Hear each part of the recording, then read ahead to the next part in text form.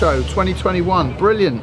We're here with John Allen, founder of Quantum, and let's just find out what's happening with Quantum, and and how the Monaco Yacht Show's adapted post-COVID.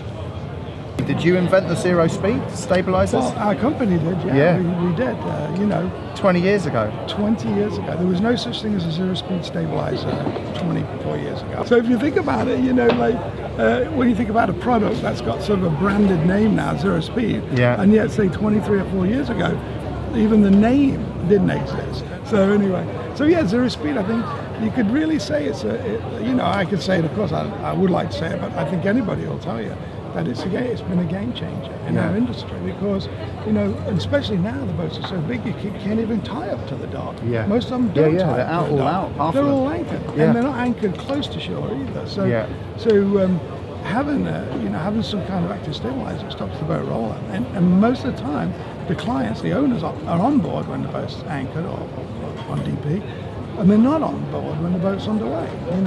They leave the boat. So you've got to consider that without it probably, I do believe it's a game changer. We have a skill level for service and support has gone up quite a lot. Remote is the big thing. Remote access. If we couldn't remotely log into a boat and solve a problem, it would be, I think, quite catastrophic to the support of the equipment. Because when you have a product like ours, which does run 3,000 hours a year, and it's got a rift of disciplines involved in it, then you need to be able to look into the machine.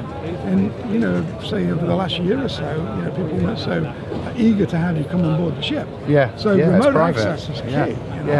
The expectations from the clients are very high these days, and will probably get higher, and that means that not just us, but the other manufacturers of other products and the shipbuilders themselves have to do more or produce better products, even though they're producing beautiful products now.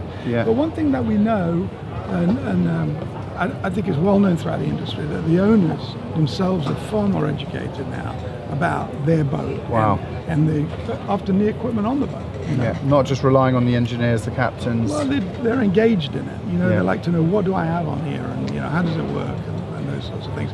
And then not so much in our direction, but the whole direction towards efficiency and green energy and things like that. That's all on the. Of course.